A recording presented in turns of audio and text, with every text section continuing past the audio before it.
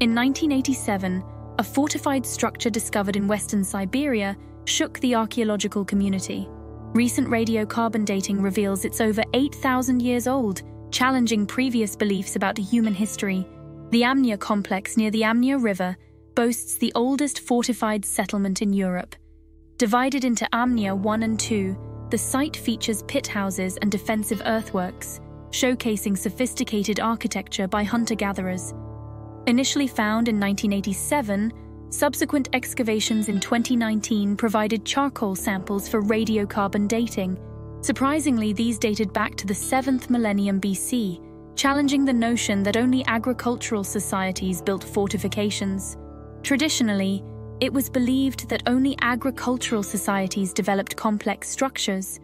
However, the Amnya Complex, built by hunter-gatherers, reveals advanced societal organization and defensive measures. Scholars argue that environmental factors and resource availability influenced societal development. The need to safeguard food supplies drove the construction of defensive structures, highlighting the diverse pathways to societal complexity. The Amnya Complex opens a new chapter in our understanding of early human capabilities, demonstrating that societal development was shaped by various environmental and socio-economic factors.